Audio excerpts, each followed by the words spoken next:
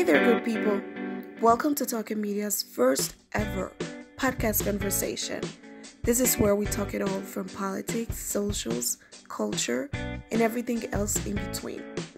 Stay tuned because our co-host for today is none other but Danay Bustamante from Cuba, who will be chatting with us on pre-traveling tips on our series Adventure on a Budget. So first of all, our theme for this podcast series is Adventure on a Budget. And we think it's super important for people to know that they can travel regardless of finance or, time. You can squeeze it in, and there is adventure always next door. And there are always things that you could discover, and it doesn't have to break your bank account or anything.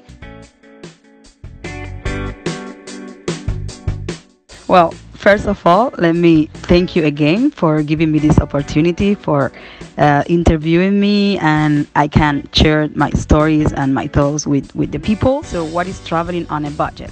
Well, everything has advantages and disadvantages. So, traveling on a budget is fun. It's a lot of fun, but it's also hard. So it's a lot of fun because you have the opportunity to meet a lot of people that are going to change your life, people that are traveling on a budget like you. So you can meet those people, for example, when you're hitchhiking, because you don't want to spend money for transport. So you do a hitchhike and you meet a lot of people doing that.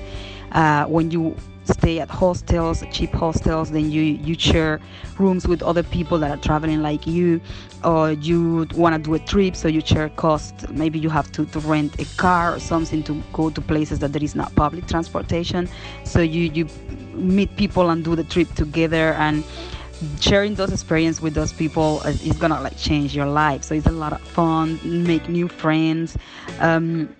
You can enjoy very, very good even when you don't have money. I prefer to travel on a budget than to travel with a lot of money, because sometimes you have a lot of money, then you go to a resort and you stay the whole weekend there, doing nothing, going to the pool, going to the beach, going to the disco at night to party a little bit, and then you end up meeting nobody because everybody's in their own world and everybody has a lot of money or things like that. But when you are traveling without money, then the funniest things happen to you, and you will have a great experience, believe me.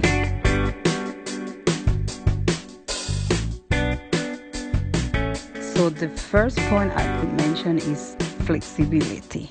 So if flexibility mixed with price, so if I don't have the money to afford whatever flight is on the market now and book whatever flight comes, then I try to be flexible on the dates. So either I want to go to a specific place, then I choose the weekend where the flights are cheaper. So I don't go on Christmas, or I don't go on Easter weekend. So I try to go on a weekend or during the week, even better, where not many people are going to this place, so the prices are low. So this could be one point, choosing the dates, being flexible, or you can travel overland. So that's what I do. For example, if I book a flight from Germany, where I live now, and I fly to Africa, let's say Kenya, what I'm going to do in next November. I'm going to fly to Kenya.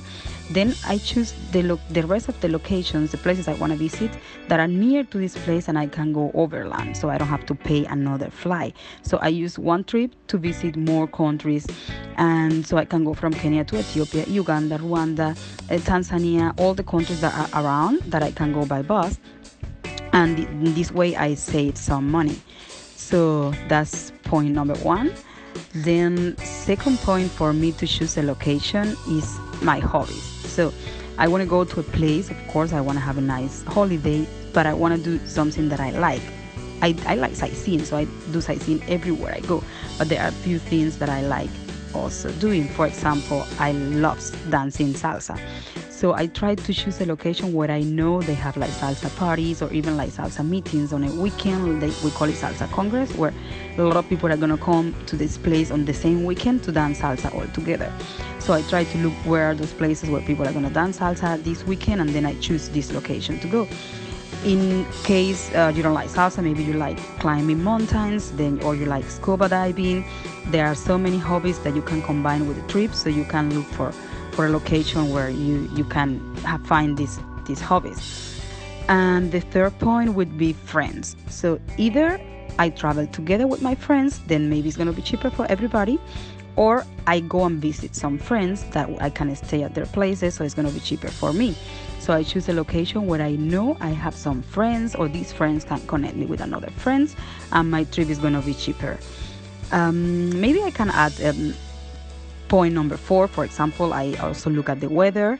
I try to travel to countries to choose a location where it's going to be summer, because I don't like winter. So I'm from Cuba, I like summer all the time.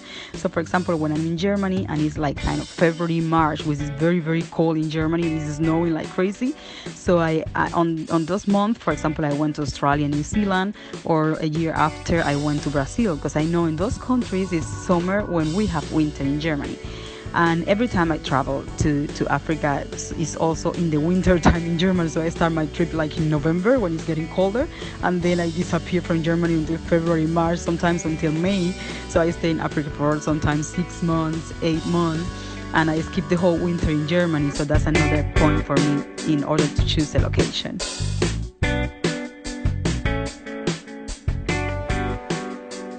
I think number 1 is trust. In not a specific order, so I just telling you what it comes to my mind. So trust is one of the skills I have developed while traveling, because I trust my instinct. I have learned to trust people, because when you start traveling, a lot of people tell you, oh no, don't go there, don't go to this specific country, it's very dangerous, people there will try to do this to you, will try to do that. And I go to the place and I have the feeling people try to help me. People see me traveling alone and they want to help me. They want to show me the places. They want to make sure that I have a good time. So I trust those people. I just meet new people, and somehow you have the instinct and you can see, okay, this person wants to make me feel good or wants to do something bad to me. Mostly is a good feeling. So I have learned to trust people. Second skill I can tell you I have developed is organization and coordination. So when you start traveling and you have to plan like long trips, you need a lot of organization skills. For example, if I have to apply for a lot of visas, when I went to West Africa last year, I did all the countries in mainland, not the island. So I didn't go to Cabo Verde and all these countries, just the mainland from Nigeria until Senegal. I did all these countries, 14 countries, all alone, overland. So all traveling by bus, motorbike, whatever. So I needed a lot of coordination to do this, because some of these visas, so I went to 14 countries, as I say, I need a visa for 12 of these countries. I have a German passport, so I don't need visa for Senegal and the Gambia, but I need visa for the other 12 countries. So I had to apply for all these visas, and I had to call embassies and find out which visas I can apply in Germany before starting my trip, and which visas I could apply when I was in Africa, because I didn't have the time to apply for all the visas. It's 12 visas, you need a lot of time.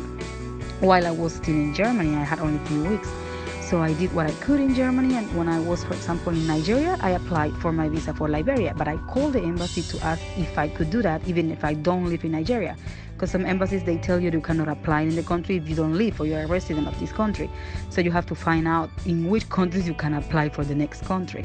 So it's a lot of organization and coordination. You have to calculate also how long you want to stay in the country, more or less. This could change when you are traveling, but you have an idea more or less how long you want to stay, because you have to apply for the visa and tell at the embassy how long you want to stay and from which day to until which day, because they are going to ask you for that.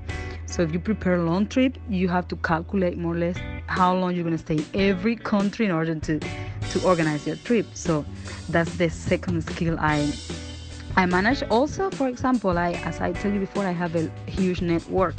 Friends that I have to message, I have to ask them, okay, can I stay at your place? How it's going to look when I arrive to, I don't know, Ghana? and all these places. So you have to coordinate and write to your friends and tell them more or less when you're going to be there to see if they're going to be able to host you and to show you the city. Also, I like dancing, so I like to organize my trips when they have, for example, salsa parties. So I write to my friends in whatever country, South Africa, and tell them, okay, I want to be there in March. Is there any specific good party taking place in March? Tell me the date, then I can adapt my trip to this date. So it's organization is a lot to do. The third skill I could tell you I have developed is flexibility, or let me call it more like adaptation. I don't know how to say. Is so for example, when you're traveling in Africa, a lot of things can happen, like public transport. You think it's going to take like 4 hours to go to the next city, it's going to take 8. So you have to be patient. So that's another skill, patient. So you have to be able to say, okay, it's not what I wanted to do, but it's what is happening now. So I have to have punctuality is a thing that, for example, in Africa it doesn't exist. So you cannot tell people, oh, I want to start the trip at 8 o'clock, please pick me up, and they're gonna come like 10 o'clock, and you're gonna be upset, but they're gonna be happy because it's normal. So you have to adapt and to take it easy, and take the things like it's coming. Or maybe you arrange with a friend, oh, okay, I'm going to stay at your place, and you think, oh, he has like a normal house, nice house, whatever, and you arrive there and he lives in the middle of the village, in the middle of nowhere, where there's not even a bed, so you have what is it?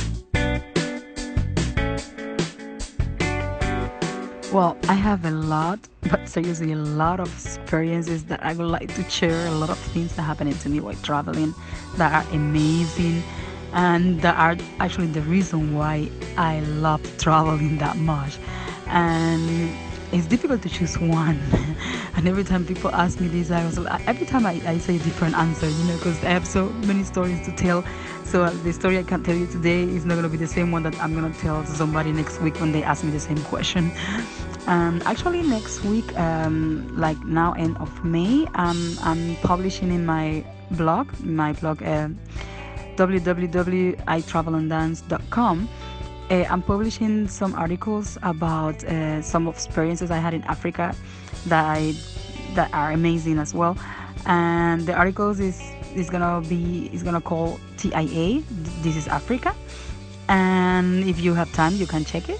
But last year I published one about Burundi, so that's the one I will tell you today, because I found it like amazing, or everything that happened to me. I cannot tell you now the whole story in a few minutes, so you can also check it online in my Burundi blog, my Burundi post in my blog. But the thing is, like, everybody I asked about Burundi told me, why do you want to go there? It's like this country has a lot of problems, political problems, civil wars, policemen everywhere, I don't know, like a lot of things. It's very dangerous, don't go there. And even I asked a few travelers that I know they have been there before, they have been all countries in the world, things like that. So I always ask for advice to people that have been to these places before, and they were like, no, don't go there, really, it's dangerous, blah blah. And I was like, oh my god, I really want to go there, but why everybody's telling me this about this country?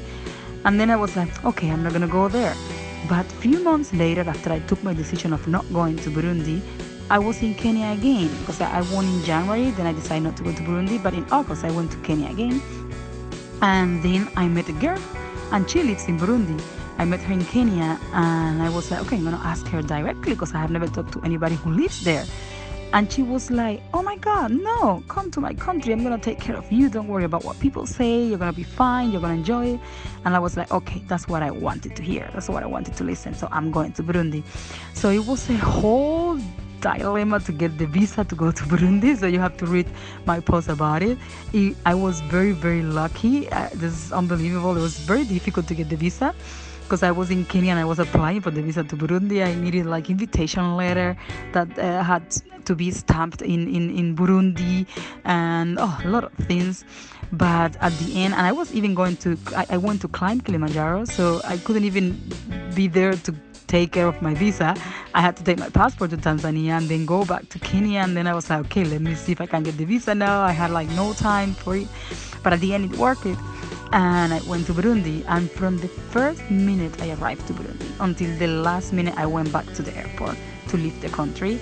I had an amazing time with the locals there, my friend and some friends of her, and I spent no money. That was unbelievable. Those people, they didn't let me to pay anything. So I went every day and night. We went to places. We visited places that my friend, she lives there, and she didn't know about those places. We went to an amazing waterfall, and she was like, I didn't know we have this waterfall in this country. This is unbelievable.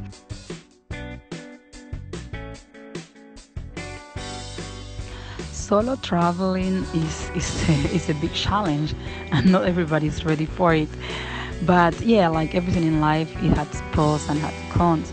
Um, so if I have to tell you some of the pros, I would say, like, when I'm traveling alone, I get a lot of help from people.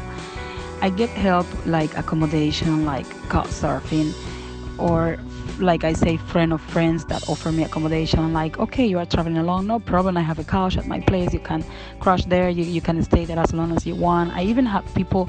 They told me, you know what? I have my friend has an apartment which is like empty right now. I'm gonna give you the key. You can stay there. But people trust you more when you are traveling alone. Like if you are traveling in a group or you're traveling with somebody else, they are not going to give you the key of their house. Like, oh my God, I don't know what those people are going to do in my house. But when you are alone, people trust you. And when you are a girl, even more. People think like, oh my God, traveling alone as a girl, that's dangerous. But actually, people help me a lot. It's unbelievable how much help I get from people. And sometimes they look at me like, oh my God, this poor girl alone, what she's going to do now? And then I have days where I'm like going to a waterfall alone, and then I meet a family and they're like, oh girl, no, come with us. So they prepare like a picnic. They went to a waterfall with everything, drinks, food, sandwiches, whatever, and they invite me for lunch. No, come join with us. Oh, we have an extra hammock, just hang out there, just enjoy the waterfall, just spend the day with us here. And those kind of things, it's difficult that they happen to you when you are traveling with more people. So that's some of the pros. Traveling alone, where it's easy to move. You can move everywhere when you are alone. It's easy to take decisions because you don't have to take the decisions with nobody else. So it's only you. So if you decide, oh my God, I love this place, I want to stay here for 2 more weeks, then you just do it. So you don't have to ask for permission. You don't have to discuss with anybody else. You want to stay 2 weeks, or only 1 or 2 days. So you just do whatever you want. You're free because you're traveling alone. So you can decide where to go, when to go. If you want to wake up early today to run to see the sunrise, or if you want to wake up late, you want to go to a party and wake up late this day, is your decision. So you don't have to discuss this with anybody else. And you get a lot of invitations. Sometimes that sounds funny, but it's true. So when you're traveling alone, like people are, oh my God, no, come to our house. We're gonna cook dinner. You can try local food. You have to try our food before leaving the country. Or I have tickets for theater. It happened to me. My friend gave me tickets for concert because he was like, oh, I have tickets for concert. You want to join me? Yeah, let's go there. Yeah, you get a lot of invitations. You get to meet more people, because when you're alone, then you talk more to the people. When you're traveling with somebody, you are concentrated in this person, and you're traveling and talking all the time to this person. Like when you're alone, then you get to meet more people. I don't know if you get the point.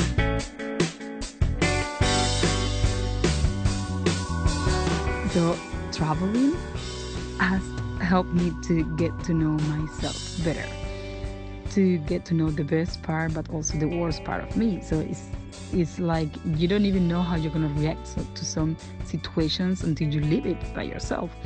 So traveling is gonna help you to get to know yourself. It's gonna put you in extreme situations. It's gonna open seriously all your mind. You're gonna get to know more of the world. And if you are a person that loves food, traveling is essential, because you get to taste different cuisines. Like okay, I live in Germany, I can go to Italian restaurant and probably it's going to be very good. But if I go to Italy and I taste the pizza, the pasta, the coffee, I'm not a coffee drinker, but I know the coffee in Italian is very good, the ice cream, there are a lot of things that you can try it better if you go to the country. And I'm like,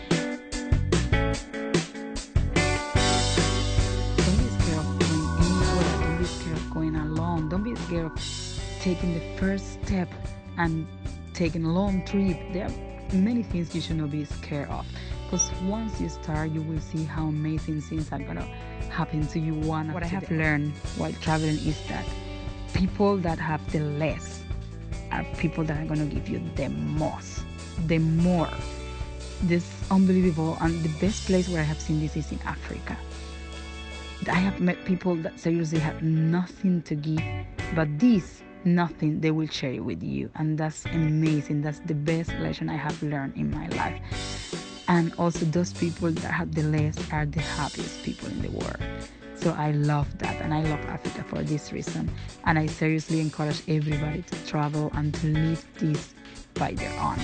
You will love it. Okay, with this question, I think we finished the interview. And I'm really, really thankful that I had the time, the opportunity to share this with you. And I hope I can help people to decide to go on a trip. And whatever you want to know, anything else, you can always contact me. Instagram, I travel and dance, or my Facebook page, or sometimes I post videos in YouTube. So just follow me. Just approach me if you have any question, and if you live in a country where I'm going to travel, I will be very happy to meet you. And yeah, so I'm here for whatever you need. Thank you very much. Bye.